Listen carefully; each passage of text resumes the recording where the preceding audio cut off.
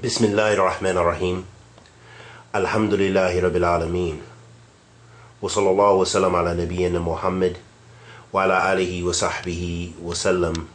Amma ba'd.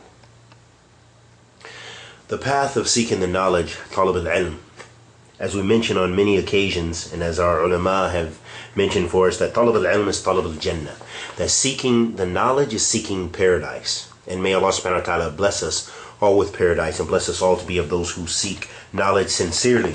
And we're all aware of the hadith of the Prophet sallallahu alaihi wasallam about those people who fought and were martyred for the sake other than Allah, and those people who strove to seek the knowledge for other than Allah, and those people who spent in a cause other than to spend for the sake of Allah subhanahu wa ta'ala, and that they were all thrown in the fire because they did it in the name of Islam, as if they were it showed their lack of sincerity, that they weren't doing those things to please Allah subhanahu wa ta'ala.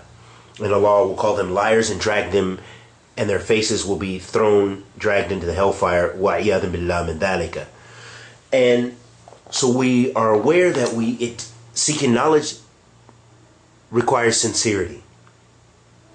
And as with any deeds in Islam, those two conditions apply. The two conditions are what? For having our deeds accepted?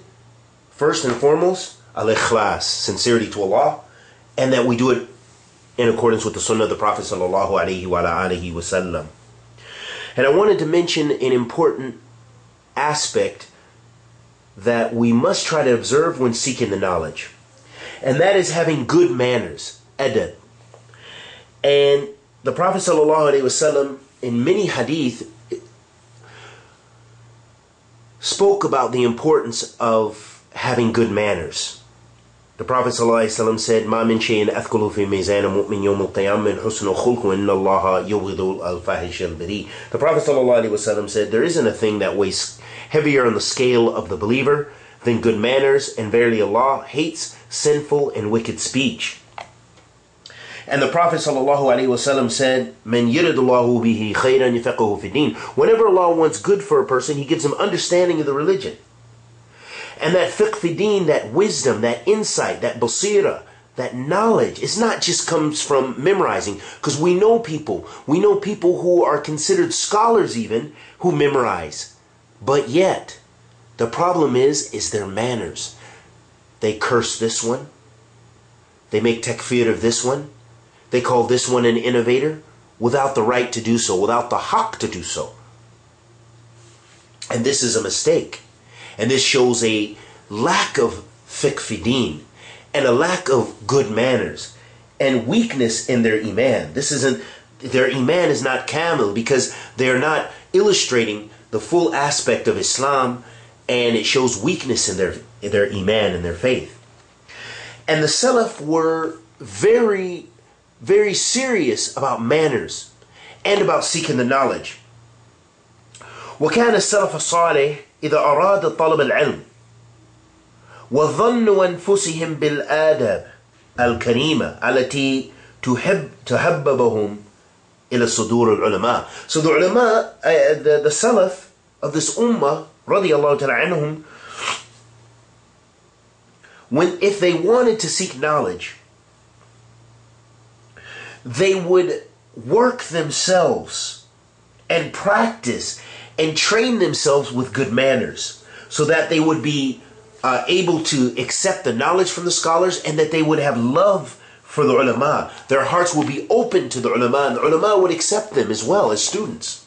This is something we're missing. I personally know many individuals, wallahu musta'an, who've went to seek knowledge in various places around the world. In this country, in this university, and that markaz as-sunnah, and this place and that place. But you sometimes wonder, what did that individual gain? Did they really do talab al-ilm? Did they do talab al-jannah? Did they come out with more taqwa? Did they fear Allah at least a little bit more than when they didn't memorize, and when they didn't know some of those masail, and when they didn't have some itqan, and they didn't read some of the Quran or what have you, or hifth shay min al-Quran? Because there should be an effect upon your deeds. As the ulama, they say,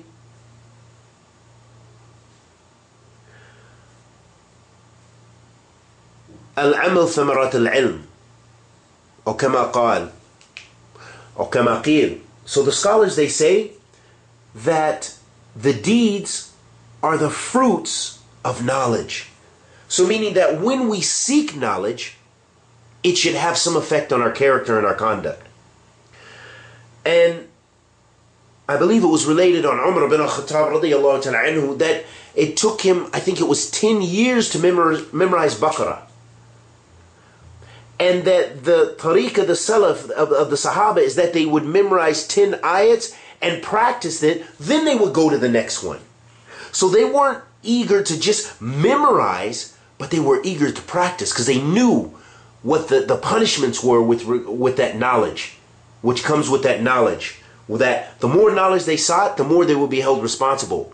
The more knowledge they sought, the more that they knew and had knowledge about the hellfire and what was an obligation upon them and what was prohibited and etc. So this shows us the importance of wanting to practice and learning to work, let there be some light from our deeds. قالت إمام مالك ابن أنس رحمه الله تعالى لما ألبسته العمامة وأمرته أن يذهب إلى المجلس ربيع بن عبد الرحمن قالت له أي بني اجلس مع الربيع وخذ من أدبه ووقاره وخشوعه قبل أن تأخذ من علمه.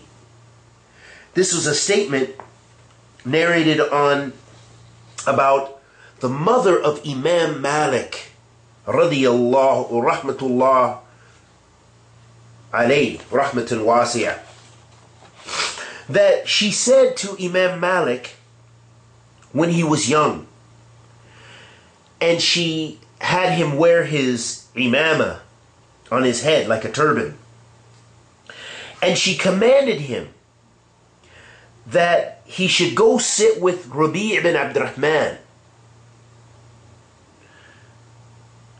And she said to him, "O my son, sit with Rabi' and take from him his manners and his sedateness, or his dignified manner, and his khushu', his concentration, his humility, before you take his knowledge," showing that the tariqah of the Salaf was to practice knowledge and was to improve their manners and to be better Muslims by gaining ilm wa fiqh fi deen.